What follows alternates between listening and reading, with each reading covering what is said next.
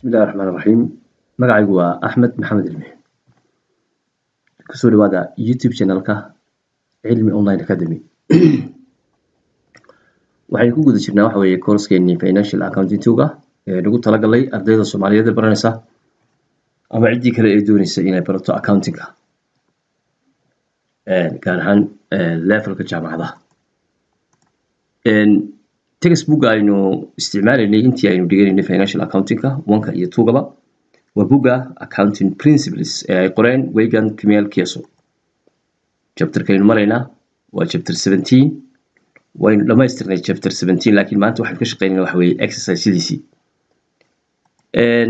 cashirka maanta aynu qaadanayno waa cashirka 11aad weeye chapter 17 waa cashirka 11aad 10 cashar hore soo qaadanay saddexdii unit ama saddexdii section ee uu ka koobnaa chapter-kani chapter 17 statement of cash flow usefulness and format preparing the statement of cash flow indirect method using cash flow to evaluate company inta saddexdii unit baa la basray markii uu dambeeyay cashirkii 10aad ee qaadanay waxaan kaga hadlay free cash flow waxa uu yahay maanta waxaan doonaynaa marka inaynu ka shaqeyno problemskii waayo sidaan soo sheegay accounting-ku hadii goor wuxuu u baahan yahay in practice la sameeyo oo problemada laga shaqeeyo. marka problemskeeni mid kamid ah ama 2 iyo 3 ayaan insha Allah isku day doonaa oo chapter-kan la xiriira inaynu raacino. waxa muhiim ah iyadana sidoo kale ardayda waxa muhiim ah Allahumma salli ala Muhammad inay marka hore iyagu isku dayaan problemska inay isku dayaan marka hore. problemka aynu maanta eegayna waa this problem. waxaynu haysanaa shirkadda la yiraahdo waa problem 17.3a. marka Toby Z Company income statement-kiisi ayaynu haysanaa for the year ended November 30, 2012. waa income statement-kii shirkaddaas lahayd. income statement-ka markii la siiyay waxa weeye sales revenue waynu garanaynaa, cost of goods sold, beginning inventory, purchases, cost of goods available for sale, ending inventory, total cost of goods sold, total sales revenue iyo total cost of goods sold marka la kala jaro gross profit baa la yiraahdaa. waxa soo haray gross profit kana waxa ka sii gala operating expenses iyo gross profit marka la kala gooyay waxa soo baxay net income. taas marka waxa income statement-ka shirkadda ayaa la siiyay macluumaadkiisii sidaynu hore u soo sheegnay. marka la diyaarinayo statement of cash flow waxa loo baahay income statement sidoo kale waxa loo baahay balance sheet. laba balance sheet baa loo baahay, laba sano balance sheet kood baa loo baahay. halkan laynu wasi laba balance sheet laakiin additional information ka xagga hoose ku qoran ayaa wuxuu ka warramayaa xaggii balance sheet-ka. statement problem kan waxa la inaga rabaa inaynu diyaarino prepare diary operating activity section indirect method. statement of cash flow waxaynu naqaanay 3 section u qaybsamo. wuxuu u qaybsamay cash flows from operating activities, cash flows from investing activities, cash flows from financing activities. qaybtii u horeysay aynu waa ugu muhiimsantahay operating activities ayaa la inoo diray. marka income statement-ka baynu kala haysanaa, balance sheet-kiina waxaanu labadii balance sheet-na marka la isbarbar dhigo macluumaadkana ka soo baxay. waayo Allahumma salli ala Muhammad. marka macluumaadka la siiyay additional information waxa kamid account receivable increased by 250,000 during the year, inventory decreased 500,000, prepaid expenses increased 150,000. lamaantu labada nimka waxay ka hadlayaan labadu waxa weeye waa current assets isbedelka ku yimi labada sano. accounts payable to suppliers for merchandise decreased by 340,000 waa accounts payable. accrued expenses payable decreased by inta operating expenses include depreciation expense. marka intan oo dhan macluumaadkan oo dhan waa current assets-kii iyo current liability isbedelkii ku yimi labada sanadood. marka laga reebo operating expenses-ka waxa kamid ah wili depreciation expense oo 90,000. depreciation expenses-kana waxaynu naqaanaa hadii goor inuu ku jiro operating expenses-kaas uu ku dhex jira laakiin si gaar ah waxa looga soo saaray because depreciation expenses-ka iyo depletion-ka iyo patent-ka amortization-ka iyo waxyaalahaasi waa non cash expenses baa la yiraahdaa. hadii goor net income-ka lagu taradub. way intayna hadaba Allahumma salli ala Muhammad aynaan u tagin ayna u tagin sida loo shaqeynayo. Summary of conversion to net cash provided by operating activities. Section ka hadda dub ugu noqoto aynu hore soo aragnay oo cashir gaar ahaa wuxuu ka warramayay maxaa net income ka lagu darayaa maxaa net income ka aan laga jarayaa. Non cash charges ka, gains and losses ka, change in current assets ka iyo change in current liabilities ka. Masalan change in current assets, increase in current asset account. Haddii current asset kordho net income kaaga deduct waad ka jaraysaa. Decrease in current asset, hadduu current asset hoos u dhacana add waad ku daraysaa net income kaaga. Sidoo kale increase in current liabilities, hadday current liability korodho add waad ku daraysaa net income kaaga. And hadday decrease in current liability, hadday current liability hoos u dhacdana deduct waad ka jaraysaa net income kaaga. Marka net income keena hadhow waxna waynu ku daraynaa waxna waynu ka jaraynaa. marka waxyaalaha lagu darayo ama laga jarayo haday current asset ka tahayna waa labadan ama current asset ka increase baa ku imanaya ama decrease baa ku imanaya sidoo kalena current liability ka ama increase baa jira ama decrease baa jira waxyaalahan kale waa depreciation ka iyo patent ka iyo depletions waa non cash expenses iyagu dhamaantood waa add waad ku daraysaa net income ka gains and losses ka yimaada marka disposal of fixed asset ka loss on disposal of plant assets add waad ku daraysaa gain on disposal of plant assets deduct waad ka jaraysaa marka waa inaad habka u fahamsan tahay intaan statement of cash flow ka shaqeyn waxyaalaha ka hor imanaya net income kimiyaan ku daraya mise waan ka jaraya okay let's go aynu tagno Allahumma salli ala Muhammad problem keeni ban excel hanka ka shaqeynayna hadaba marka in waxay oran marka fadlan halka marka aynu joogno imika Allahumma salli ala Muhammad marka aynu joogno imika problemkii waxaan jecelahay ardaydu problemko saa marka hore soo halka taagan inay isku dayaan inay ka shaqeeyaan macnaha videoga yara post kale jooji akhri problemka marka akhrido waxaad isku daydaa inaad ka shaqeyso adigu marka statementkii waa ka hal income statementkii waa ka macluumaad baa ku jira additional information baa lagu siiyay oo khuseeya current asset iyo current liabilities Allahumma salli ala Muhammad sidoo kale waxaad haysataa macluumaadkan kale 3 account payable to suppliers for merchandise decreasing accrued expenses payable decreasing operating expenses shanta waxba leena siiyay labada hore waa account receivable ku wuxuu kordhay 150 marka sidee buu u saameeyaa cash flow-gaaga miyuu ku darsamayaan net income-kaaga mise uu ka go'aya inventory wuxuu yaraaday $500,000 marka miyuu ku darsamayaan net income-kaaga mise uu ka go'aya prepaid expenses-kaaga waxay kordheen $150,000 miyay ku kordhayaan mise way ka yaraanayaan sidoo kale account payable-kaagii merchandise supply for merchandise decreased 340,000 buu hoos u dhacay intuu ahaa sanadkii hore miyuu ku darsamayaan net income-kaaga mise uu ka go'aya accrued expenses-kaagu accrued expense payables kaagu decrease waxay yaraadeen $100,000 bay yaraadeen waa accrued payable-kii 100,000 baa hoos u dhacay sidii macnaha sanadkii hore iyo sanadkan marka la soo eego difference-gu waa 100,000 ka account payable-kana sanadkan iyo sanadkii hore 340,000 baa u dhaxeeya oo uu decrease oo hoos u dhacay kana waa maxay decrease oo hoos u dhacay operating expenses-ka waxa kamid ah depreciation expense oo 9,000 ka 90,000 ka dollar depreciation waa non cash expense instruction maxaa laga doonayaa prepare diary the operating activity section ka operating activity-ga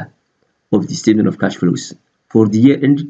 sanadka xisaabeedka uu dhamaaday November 30 sanadka shirkadda xisaabeedkeeda waxa la xidhaa November 30 2012 Toby Z company using al isticmaalaya direct method dhinaca kale jawaabtii waatan cash from operations oo million iyo 400 buu noqonaya marka jawaabtiina waa lagu siiyay marka waxa laga rabaa adiga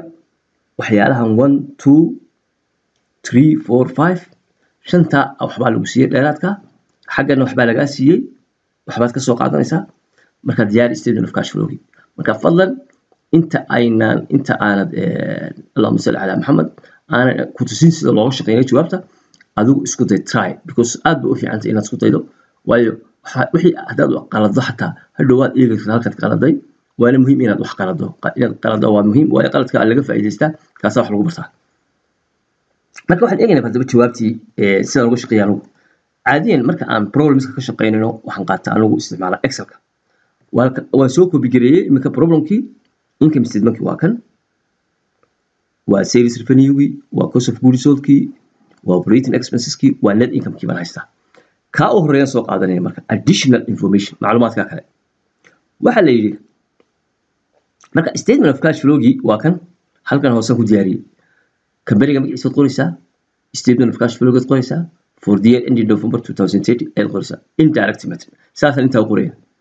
cash from operating activities marnaya marka hore ciwaankaasaan siinaya dibadna waxaan leeyahay net income ka xagan ka soo qaadanaya waxa ka soo qaadanaya income statement-kayga waa kan net income-kii waa ka 1,650,000 kaasaan soo qaadanaya marka hore waan dhigay halka dibadna waxaan leeyahay adjustments to reconcile net income to net cash provided by operating activities haddana ciwaanka ay dhex ayaan qaadanaya waxaan ku sameeynaya adjustment-ka net income-kayga waxna waan ku daraya waxna waan ka daraya marka item baan u eegaya number 1 ka ugu horeeya muxuu ahaa increase receivable account receivable increase account receivable-ka wuxuu kordhay $250,000 ko during the year sanadkii marka $250,000 oo account receivable-ka ku kordhay macnaheedu maxay tahay waxay la mid tahay cash-kii oo aan la helin cash ayaa la helin bay that means credit sales-kaagi baa kordhay credit sales-kaagi waa kordhay inaguna waxaan doonaynaa inaan ogaano war shirkadda cash-kii soo galay xaguu ka soo galay cash-kii ka baxayna xaguu ka baxay marka account receivable-kaasi lacagtaasi waa lacag inaga xanibantay weeye because waxaan doonaynaa statement-keenan in lagu bedelo actual basis to cash basis marka account receivable haddii lagu wuu kordhay sidoo uu saameynaya waxa weeye waa inaga soo sheegnay waa ka marka account receivable waa current asset weeye marka current asset hadduu kordho baa la yidhi su-aasha wacay halkii haddaynu ku noqono problemkeennii allahuma salli calaa maxamed guideline-keennii waa kan ahaa increase in account receivable increase in current asset hadduu current asset kordho net income-kaaga deduct waad ka goynaysaa decrease in current asset haddii current assetna uu yaraadana add waad ku daraysaa hadda aynu marka eegno sidee baan ugu shaqeynaynaa Excel-keena waan tegaynaa waxa la inoo sheegay account receivable-ku inuu kordhay mar hadduu kordho waa negative net income-kaaga siduu u saameynayo waxa weeye ama cash flow-gaaga waxa weeye wuu yaraynayaa increase in account receivable baan increase in account receivable net income-kaagu wuu yaraynaya negative weeye marka kan ku xigaana waxa weeye inventory-giina decrease waa opposite of this isna waa current asset laakiin isaga maxaa ku dhacay decrease uu yaraado hadduu decrease dhacana wuxuu noqonayaa net income-kaaga uu ku tarsamaya marka labadoodii account receivable-kii iyo inventory-giisa si kala duwanaanaya midna wuu kordhay midna hoos buu dhacay marka increase hadduu yimaado waa negative net income-ka negative buu ku yahay ama cash flow-geena ka xagga cash flow outflow raacaya decrease inventory-na waxa weeye wuu yaraaday that means waa la iibiyey weeye inventory-gaasi wax laga soo qaaday in la iibiyey oo la cagoobay marka cash-keena uu kordhinaya marka labadoodu saas kala duwan tahay waa inaga halkaa iminka nidhi decrease in current asset haddii current asset kordhana add ku dar net income-kaaga marka saasaynu labadaa uga shaqeynayna waayo labadaa waan ka shaqeynay inventory-gii iyo account receivable-kii then waxaynu u imanaynaa allahumma salli ala number 3 number 2 prepaid expenses increased prepaid expenses-kiina increase waxay kordheen $150,000 macnaheedu waa maxay iyadana prepaid expenses badan baa kaa baxay that means expenses kala sii qadintay marka haddaad expenses sii qadintana waa cash outflow weeye maaha cash inflow-ga marka sidee buu u saameynaya marka prepaid expenses-ka laftigoodu waxay ka mid yihiin iyaguna current asset marka current asset-kana waxay noqonaa sida account receivable-ku hadduu kordho current asset hadduu kordho wuu ka go'ayaa cash flow-gaaga cash flow-gaaga negative buu ku yahay ama adjustment-ka aad samaynaysaa waa negative to net income marka increase in prepaid expenses $150,000 saasaynu iyadan odhanaa waxaynu u tegaynaa number 3 accounts payable-kii oo suppliers-kii merchandise-ka laga soo iibsadana hoos wuxuu u yaraaday $340,000 accounts payable ayaa hoos u dhacay baa labadii sano markaynu soo eegno $340,000 macnaheedu waa maxay lacag badan baa inaga baxday wey macnaa account payable haddii lagu yidhaahdo waxa weeye uu hoos buu u dhacay that means waxa weeye dee siduu u dhici kara waa in lacagtii la bixiyey weeye marka kaana waxaynu leenahay waa cash outflow marka eg liability way this time kuwa hore waxay ahaayeen labadaasba waxay ahaayeen current asset ka shaqeeyay laakiin this is current liability gana sidee uu saameynaya current liability waa kan increase in current liability haddii current liability korodho add waad ku daraysaa decrease in current liability haddii current liability hoos u dhacdana deduct waad ka goynaysaa marka hadda this time waxa weeye Allahumma salli ala Muhammad waxaa laynagu yidhi account payable kii decrease wuu yaraaday marka isagu negative muxuu ku noqonayaa adjustment keeni aynu sameynayni oo ladii kamka aynu ku dareeni isagu waxa weeye cash outflow buu noqonayaa that means wuu yaraynaya cash keeni waa decrease sidoo kale waxa la yidhi accrued expenses payable iyana hoos bay u dhaceen that means expenses yada payables ka accrued expenses ka la yiraahdo waa kharashaadka adjustment hadii goor marka la sameynayo yimaada isna hoos buu u dhacay sanadkan iyo sanadkii hore marka la soo 100 kun buu hoos u dhacay marka labada comparative kala sameeyo marka isna waxa weeye waxa la mid yahay account payable that means waxa weeye maadaama uu hoos u dhacay cash outflow buu noqonayaa cash keeni waxa ka baxay kan u dambeeya number 5 operating expenses include depreciation waxa kamid ah operating expenses kaaga this is waa kan operating expenses keena waxa kamid ah waa 1 million iyo 150 ka waxa ku dhex jira 9,000 kun oo ah depreciation marka waxa noqonaa depreciation inuu yahay cash expenses kuna waxa weeye iyagu waxa laynagu yidhi non-cash expenses waa kuwa non-cash expenses dhammaantood iyagu waa maxay add waa lagu daraya iyagu ma laha marka deduct ma laha waa dhammaan hadday tahay depreciation hadday tahay patent amortization hadday tahay depletion waxaasoo dhan waxa weeye saasay noqonaysaa waayo marka 90,000 kaas iyagu waa lagu daraya 90,000 ka waa lagu darayna marka way dhamaatay shantii arrimood ee laynoo diray kii ku kordhayay net income-ka iyo kii ka go'ayayba waynu sheegnay aakhirka marka intaa markaynu saa isugu darno 250 bay noqdeen 250 baa ka soo baxay intaa markii la isu geeyey negative-kii iyo positive-kii intaa iyo intanna way kala go'ayaan maxaa markaa soo haray million iyo 400 waa net cash provided by operating activities million iyo 400 jawaabteeni halka aynu ku haysanay cash from operationsna waa million iyo 400 saasa marka isku waafaqayaan haddii aad soo saari weydo million iyo 400 marka waxba ka qaldan marka fadlan isku day inaad balaad practice garayso waxa kale oo la mid ah problem kale ee SB-ga imika 3A way kan waa B17 3B ga tag haddii aad buug haysato oo PDF ama isagoo hard copy-ba marka fadlan practice garee bal inta horta qaybta waxaad jilaysaa qaybta la yiraahdo cash flow from operating activities ka problems kala xiriira inaad ka shaqeyso